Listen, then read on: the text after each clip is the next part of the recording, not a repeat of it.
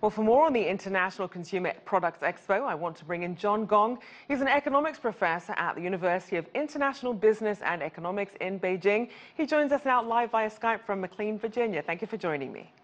Thank you. So as we know, this is the first China International Consumer Products Expo.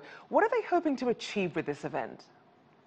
I think this is an event to introduce more international brands to the Chinese market.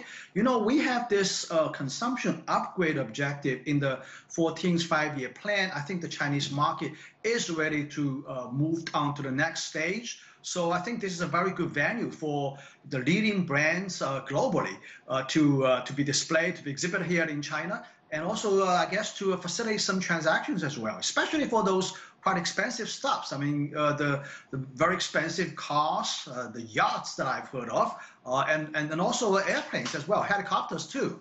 You know, this is a great sign, I think. Yeah. And so you touched on some of the things we might see. So in terms of expectations of what we'll see offered, the number of attendees and participants, what are the hopes for this? Well, I think the local government expecting a very good event.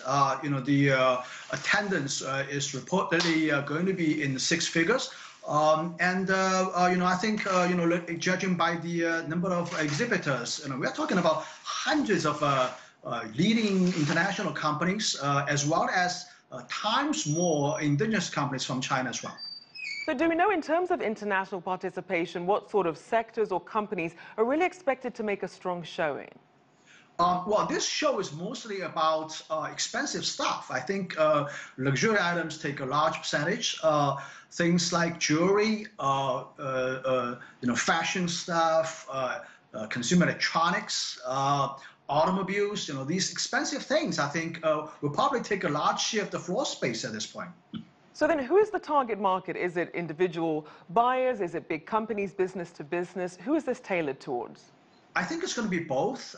There will be companies going to the show interested in representing these international companies, as well as, I would say, you know, wealthy consumers, you know, doing shopping or window shopping. And I think, you know, this is going to be a very large market. As your program has showed, that you know, China's middle class is about the size of 400 million people. China is the world's largest consumer market. As a matter of fact, the flyer from the Ministry of Commerce solemnly declared that you know, there will be $10 trillion worth of imported goods and services into China for the next 5 years. I mean, $10 trillion is a large, large number. And as we know, this is being hosted in the tropical Hainan. Talk about what this region has to offer, as well as what this expo will bring to the local economy.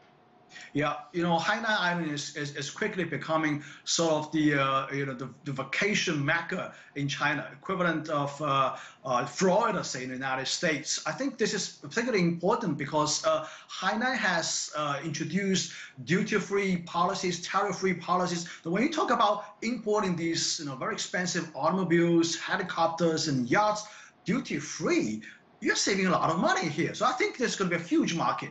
The rich people here in China are going to rush to Hainan to score up these, you know, very expensive stuff. So then how important do you think this event is to nurturing China's economic rebound when you look at some of its priorities like dual circulation? Absolutely. I think to some extent, Hainan is actually benefiting from this pandemic sort of, you know, passively.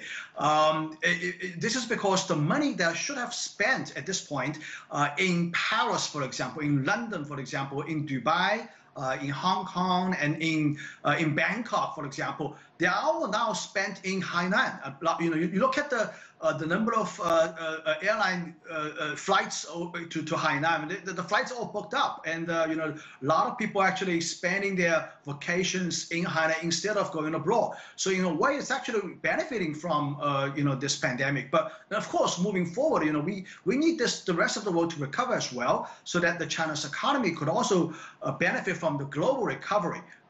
So in the short run, we're probably benefiting, especially the islands, benefiting from the pandemic. But I think in the long run, China stands to benefit from an entire recovery in the entire world. And you raise an interesting point about the timing of this event, given the current global economic conditions. Do you see this then in future years becoming something slightly different?